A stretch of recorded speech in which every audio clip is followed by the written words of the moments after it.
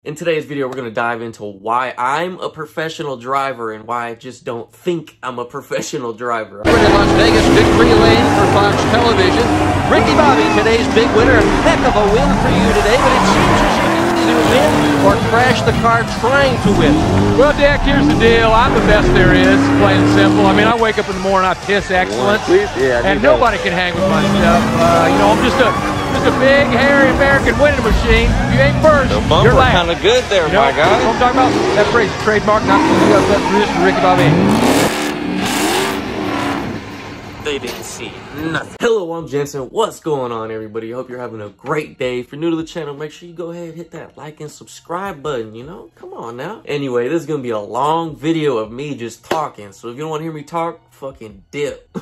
In today's video, we're going to dive into why I'm a professional driver and why I just don't think I'm a professional driver. I'm kind of tired of having to talk about it. I know there's a lot of new people on the channel and there's a lot of OGs on here as well that know why I'm a professional driver, and a lot of new people that don't know why and just think that I think that I'm a professional driver. You know what I'm saying? Anyway, let's get right to it. So just because I have a large YouTube platform, just because I'm a good driver does not make me a professional driver.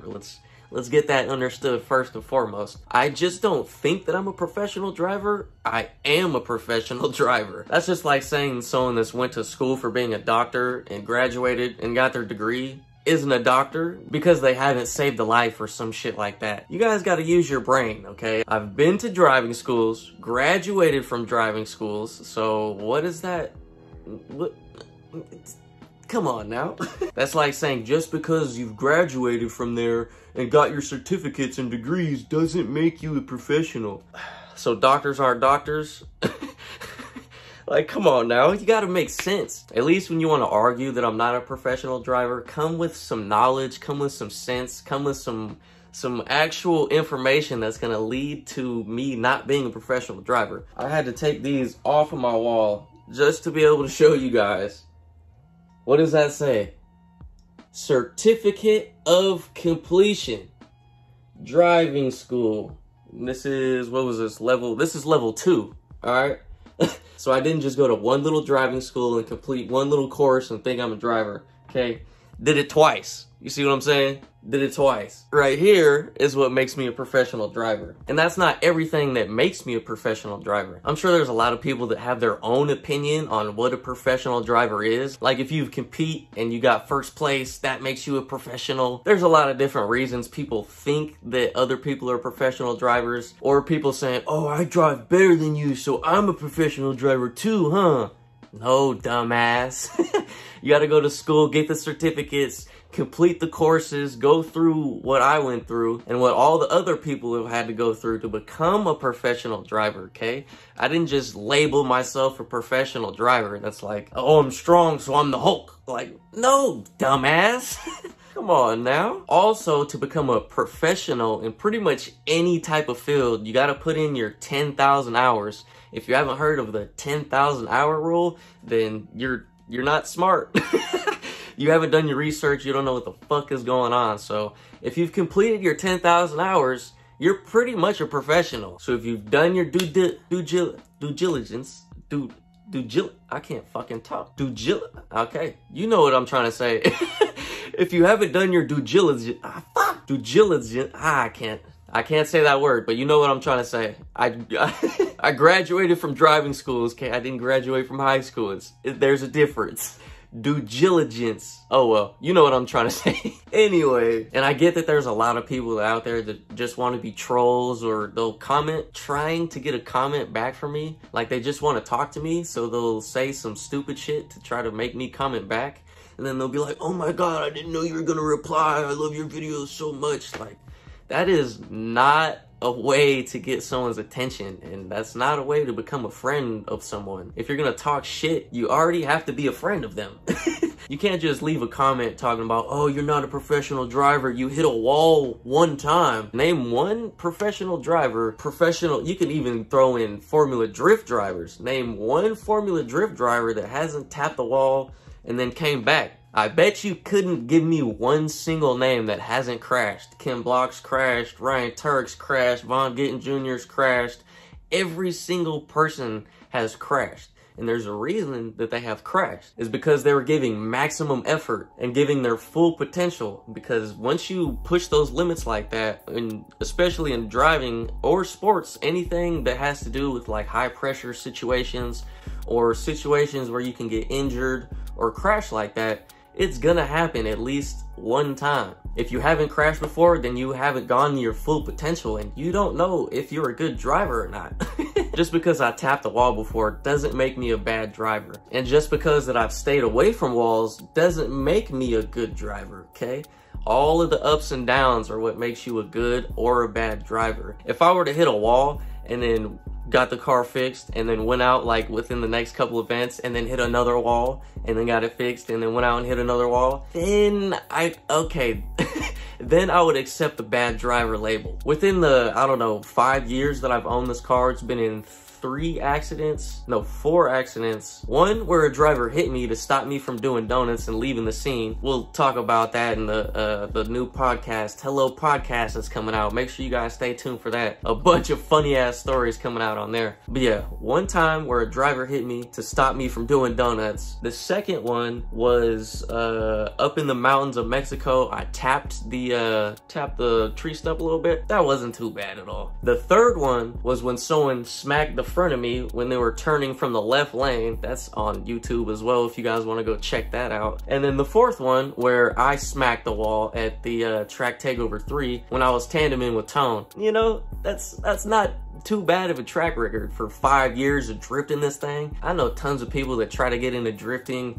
They'll buy a car, maybe a full drift car, something that's a lot easier to slide than this big ass boat, and they'll go out there and they'll wrap their shit and then they'll give up. It's like, you can't give up. If you want to become a certain level of driver, or just a certain level in general, no matter what you're doing, sports, anything, you're gonna have to fail and you're gonna have to try again. You're not just gonna be fucking 100% all the time and never make any mistakes. That doesn't happen. You're not perfect. I'm not perfect. No one's perfect. So it always comes down to trial and error, pushing yourself, going to school, getting those completions, and performing and getting better and better and better. As soon as I completed this driving school and went through the courses and got the certificates, I could have labeled myself a professional driver, but I didn't. It took me, I don't know, yeah, these don't even have a date on them, but I think I did these in like 2018, something like that, 2019. So it's been how many years since then? I've gone to events, all type of shit to prove how good of a driver I am. And once again, just because you're a good driver does not necessarily mean that you're a professional. Get that in your head, okay guys? Just because I'm good doesn't mean that I'm a professional. Because I have certificates and I've gone to schools means that I'm a professional, okay? And you can't argue with that. If you go to college and you get your degree and you graduate and do all those things, you're going to be what you went to school for. Obviously. It's kind of crazy that I even have to explain this, but I know there's tons of trolls on the internet that just want comments back. And I get it. I have a large YouTube platform, all this, blah, blah, blah, blah, blah. That's not why I know I'm a professional. You see what I'm saying? I have a lot of friends that are extremely good at driving, probably better driving than I am, but they haven't completed the certain certifications to become a professional. You see what I'm saying? Like, you have to do these certain steps to get to where you want to go. Just because you're a really great driver or you're better than someone doesn't mean that you're necessarily a step above. That's like saying, oh, he's an orthodontist, but I can pull a tooth better than him, so I'm an orthodontist. No.